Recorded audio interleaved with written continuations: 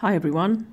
In this video we're going to be calculating the percentage change if the question tells you the amount that you had before the change and the amount you had after the change. So you are going to calculate the percentage.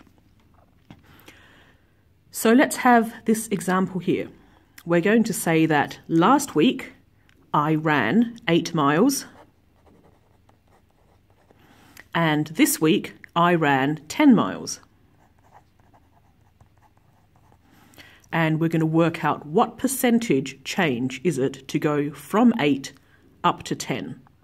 So we need to know the difference between the two values.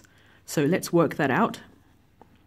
So the change in my miles is 10 take away 8. That's 2 miles increase.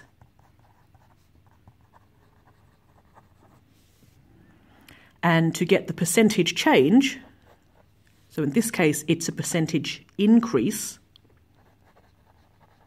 what you do is you do how much it changed by,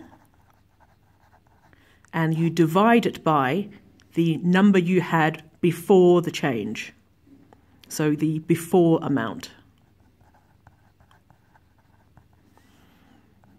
So here we go. The amount it changed was 2 miles, and we're going to divide it by the miles before the change. So 2 over 8, you could do that on your calculator. I mean, you probably wouldn't for 2 over 8. So that's going to be 0.25. And change this decimal into a percentage, that's a 25% increase.